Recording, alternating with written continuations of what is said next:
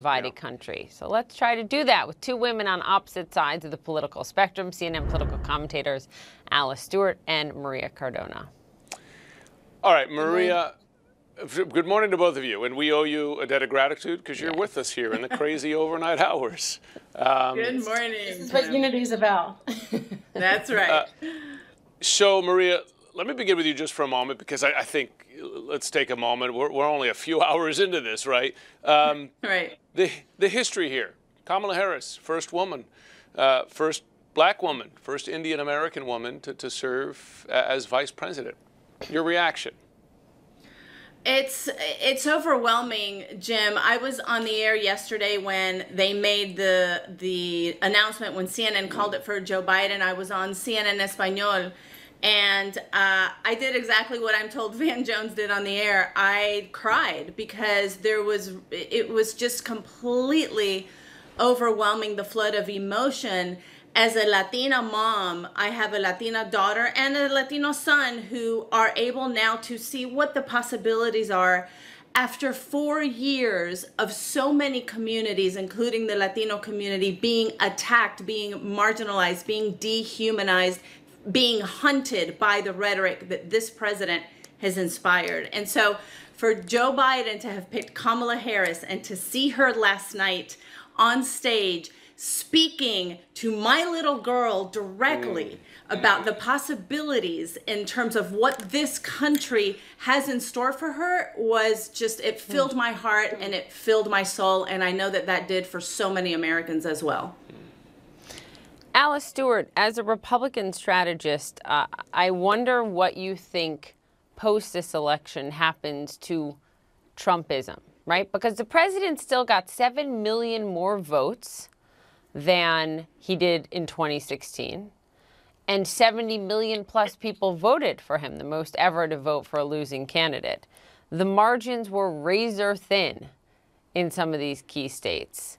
Is this the new Republican Party? He certainly has captured the voice of Republicans, 70 million of them, in fact.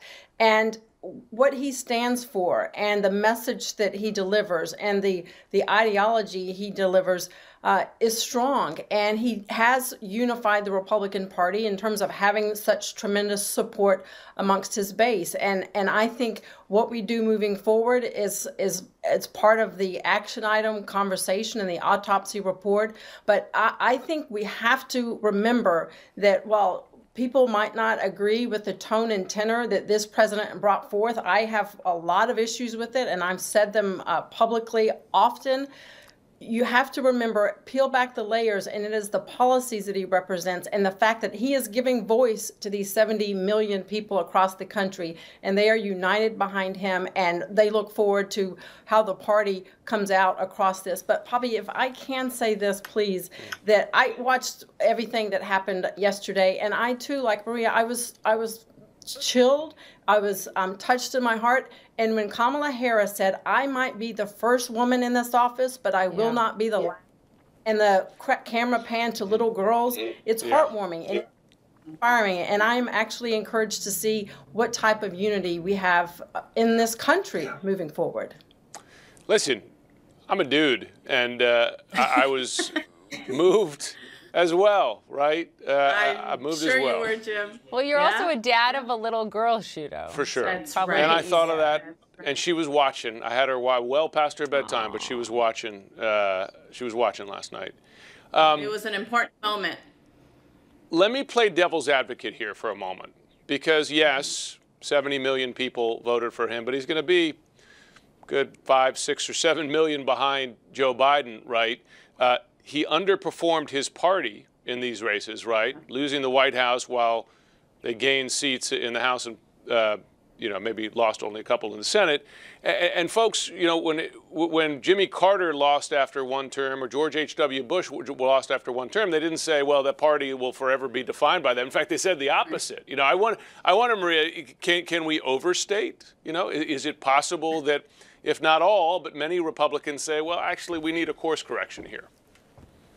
That I think is going to be the question of the moment moving forward, Jim, in terms of how are Republicans going to deal with this humongous presence? And we all know he's not going to go quiet into the night, right?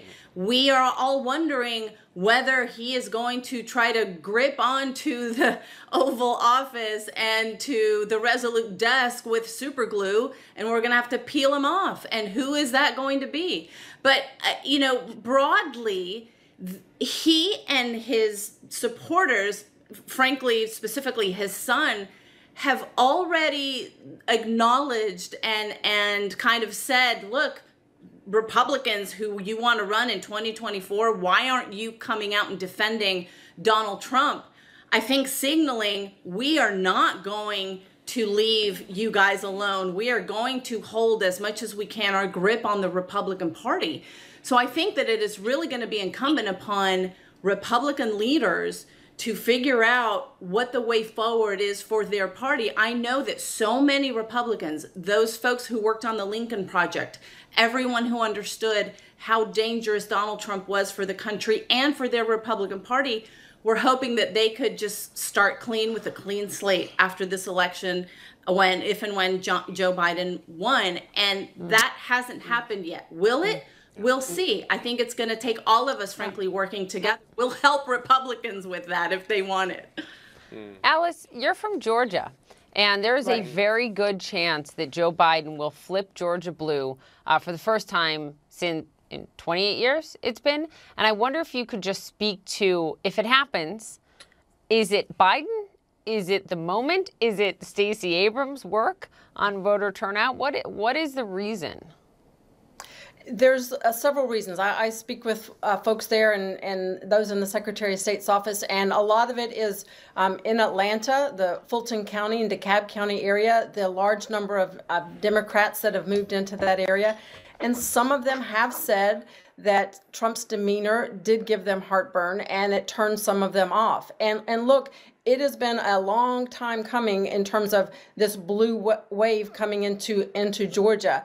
In terms of the presidential, I am not convinced that we will lose those seats to the Democrats. It's a possibility, but I'm not convinced. And to your point, Stacey Abrams has moved mountains to help energize the Democratic Party, as well as the Black Voters Matters group, LaTosha Brown, and their organizational skills in Georgia, starting when Stacey Abrams ran for governor.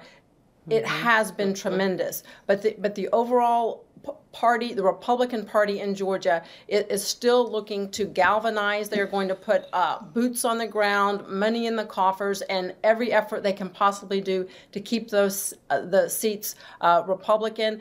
I think that is critical because it's important to keep, I think, for the balance of power and for democracy in this country, to have divided government. I think America will be better if with Joe Biden White House and Democrats controlling the House, that we need the Republicans to control the Senate to keep the balance of power. And Republicans in Georgia are going to work extremely hard to make sure that that's the case.